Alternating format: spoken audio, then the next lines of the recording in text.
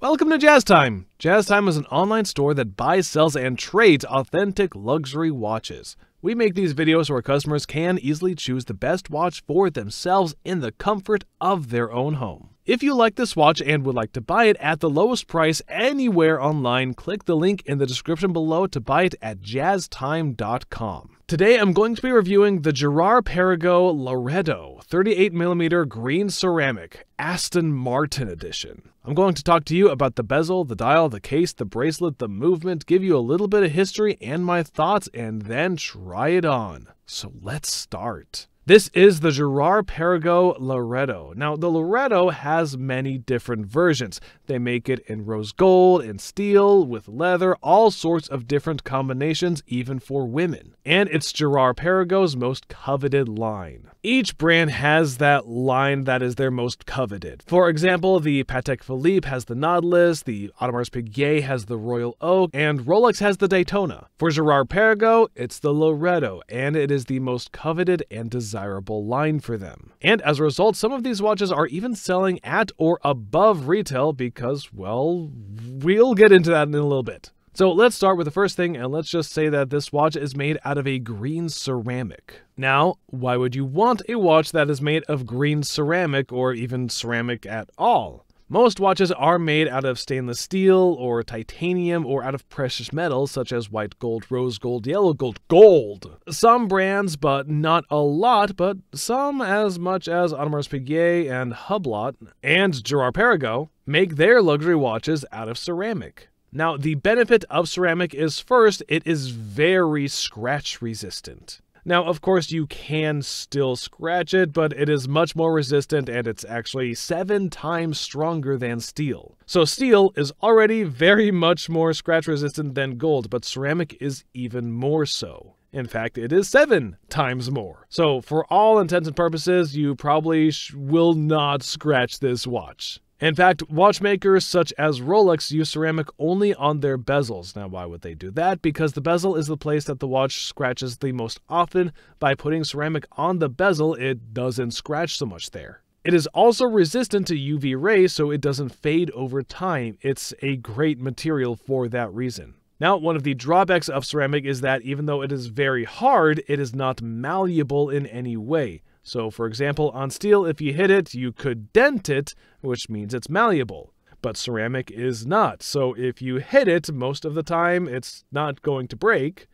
But if you hit it hard enough, since it's not malleable, it will not deform, it'll just simply crack. So the downside is that hitting ceramic hard enough, for example, dropping it on a concrete floor, yeah, you could shatter the ceramic, which would actually destroy the watch. But for most people who aren't taking it and slamming their wrist down against the floor playing hockey with their watch, their very expensive watch, that's probably not going to be an issue. Scratches would be, and that's why ceramic would help you not scratch your watch, right?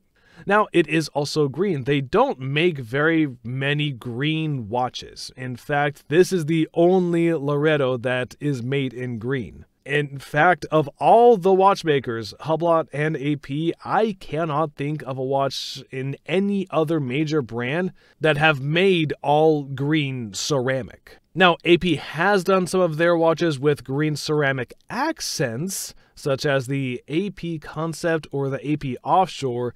They made it with green accents, but not the entire watch in green. Now, this watch, the reason it's made in green is because it's a collaboration between the Swiss mason, Girard Perregaux, and the British marquee car maker, Aston Martin. So they've come together to make this fantastic green watch, and that's the result of what you see here. So this watch is made, let's talk about the case a little bit now.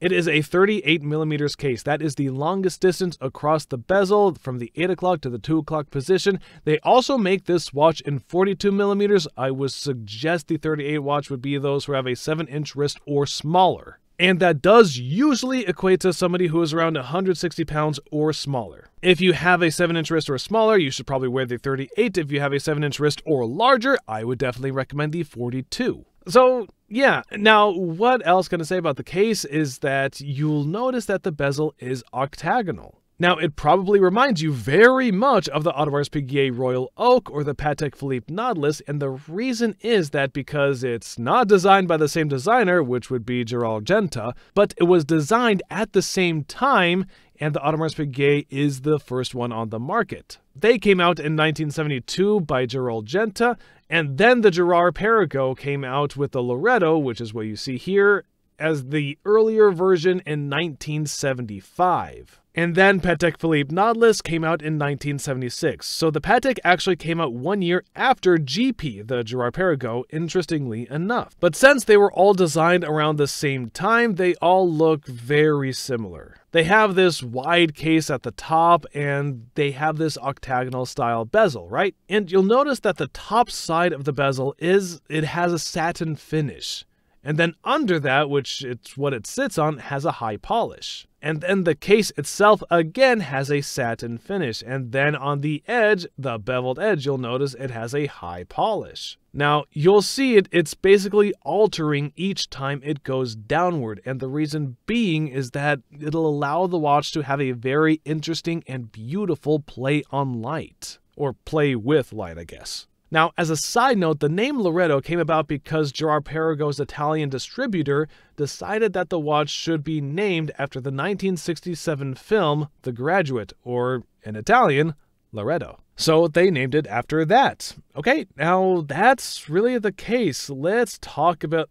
Okay, I guess let's turn it on its side. Let's see the side profile here.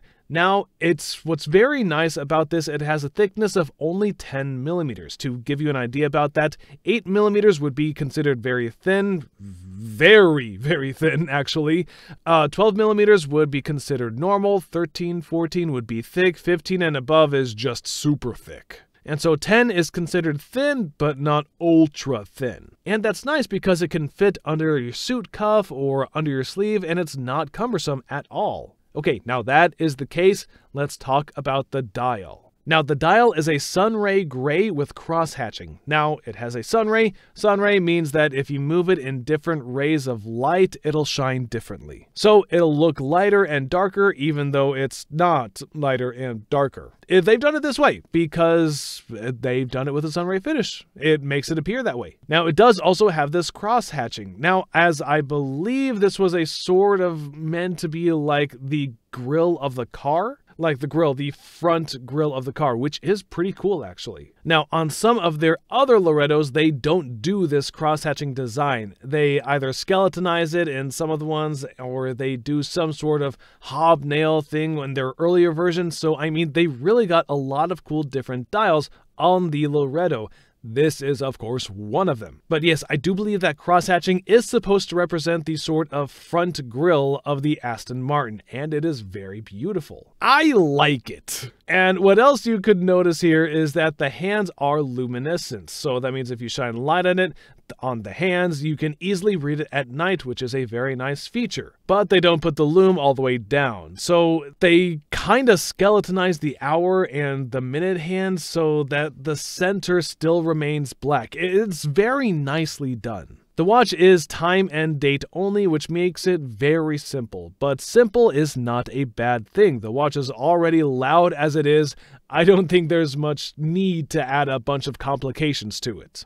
Okay, and alright, now let's move on to the bracelet. Now, you might also notice that the bracelet looked kind of similar to other watches such as the Royal Oak from AP or the Nautilus from Patek, and how so? Well, if you look at the way the bracelet integrates into the case of the watch, pretty much only the Nautilus and the Audemars Piguet, and I guess also the Vacheron Overseas, let's not forget about them, which came out in 1996. I think somewhere around there.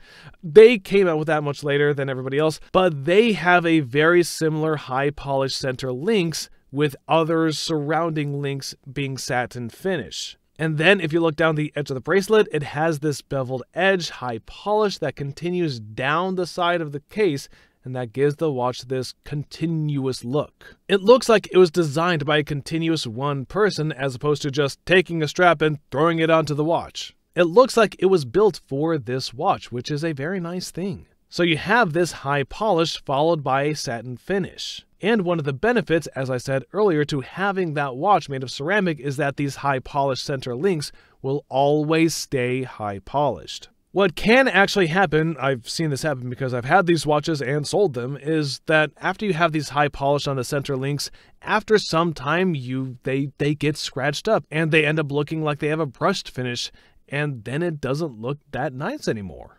Well, of course you could still polish it, but it still doesn't look very nice. But now on this green ceramic, it's going to stay this high polish forever. You don't have to worry about a desk dive or getting it scratched. You just have to worry about dropping it, catastrophic loss, but you don't have to worry about everyday issues. I guess you'd have to worry about the catastrophic loss on any watch, actually, but if you dropped a steel watch, I'm pretty sure it'd get pretty messed up too. Maybe not, snapped in half. But it definitely would not be great if you dropped it on concrete. Anyways, that's the bracelet. The buckle, of course, is quite nice too. Not much to say about it. I just like that it's a deploy. You simply click it open and that's what it looks like.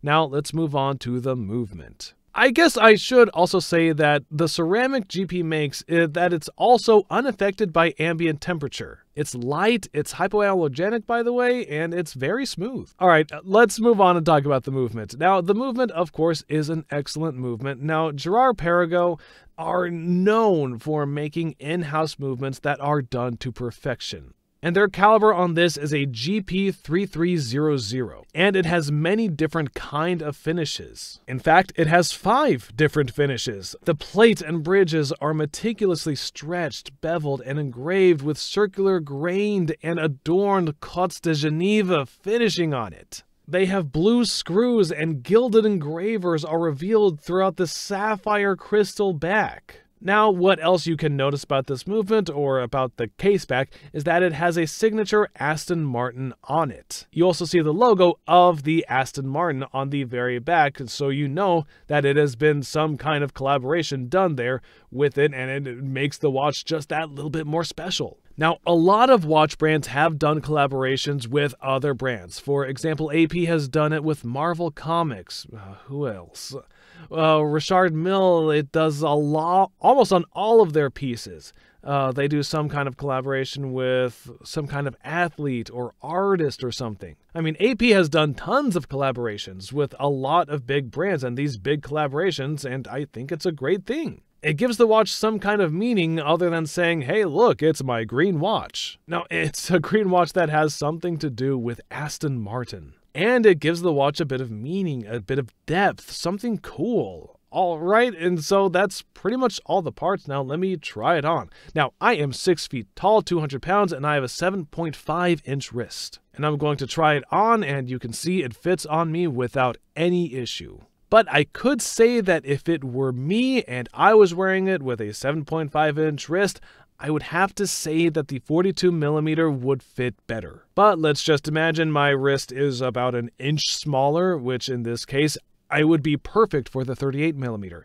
And it is a fantastic watch. It really is. If you want a watch that is not a Royal Oak or a Nautilus or something that somebody would recognize, or a Vacheron Overseas, then the Girard Perregaux Laureato is the way to go. Now, why? One, because it still gives that beautiful Art Deco look. And it has some amazing craftsmanship. And it has such a cool color and, well, it looks beautiful. It doesn't have that same price tag. Now, this watch retails for $25,000. And we're selling it right now for $25 or $27, something like that, right around that at jazztime.com. If you click the link in the description below, you can buy it. So this is a great buy because you don't have to pay over retail. All of those other ones, any Nautilus, you're going to be paying double retail. Any Royal Oak, you're going to be paying 50% over retail. And it also was designed back in 1975, 50 years ago. It also looks cool. And maybe even cooler because it is more unique. So you can have a very unique watch with a very similar design, and it's not like we're copying each other. I mean, in fact, they did come out even before Nautilus. So this design has been out for a very long time. GP Girard Perregaux has been doing this for almost 50 years, even longer than the Nautilus.